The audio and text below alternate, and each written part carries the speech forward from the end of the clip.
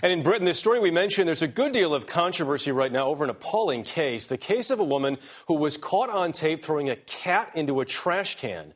CBS News correspondent Richard Roth reports. When his missing cat named Lola was found in a trash bin howling in distress, Daryl Mann checked the video from a security camera outside his house. And this is what he saw. A woman who pauses to stroke the cat, then inexplicably drops it in the bin, where it stayed trapped for 15 hours. I just don't know how anyone could, go to bed and sleep at night knowing that they've just locked a cat in a wheelie bin. I don't know what was going through her head at the time.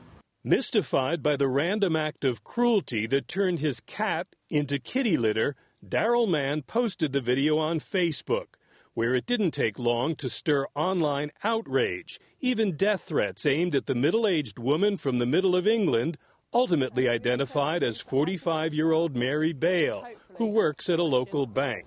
Mary, are you sorry about what happened? Of course I am. It was a split second of madness, she explained to the tabloid The Sun today. I thought it would be funny. And anyway, she added, it's just a cat. Now police and the SPCA are investigating, but Lola the cat says its owner is just fine. Tired, but fine. Richard Roth, CBS News, London. Cat is fine. That is good news.